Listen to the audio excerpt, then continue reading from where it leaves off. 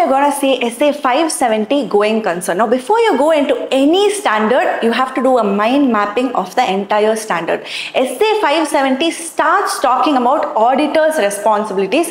This standard also talks about management's responsibilities, and they have given 3 cases, that is the implications of the going concern principle. The first implication is that the financial statements are prepared as per the going concern assumption, but the auditor feels that this is inappropriate. That means it should not be prepared as per the going concern assumption. That means there is sufficient appropriate audit evidence that there is a material misstatement, and of course it is pervasive, it is affecting all the other items in the financial statements. So in this case, the auditor will be giving an adverse opinion.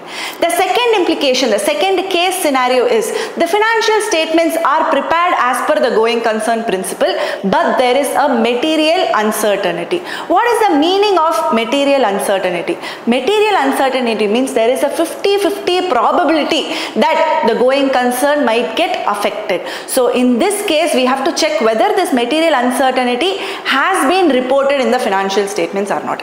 Even if there is a material uncertainty and if it has been reported in the financial statements, then there is no problem at all. Auditor will be giving a clean report, unmodified report. But in the case where there is a material uncertainty and that material uncertainty is not reported in the financial statements, then the auditor has to go for an adverse opinion, because there is sufficient appropriate audit evidence that there is a material misstatement, and also it is affecting all the other items in the financial statements. It is pervasive in nature. In the case, third case, where they are not extending their support, if they are not giving any evidence, then there is no sufficient appropriate audit evidence itself. If there is no sufficient appropriate audit evidence, then the auditor will be giving either a qualified or a disclaimer of an opinion based on the nature of the pervasiveness of the case.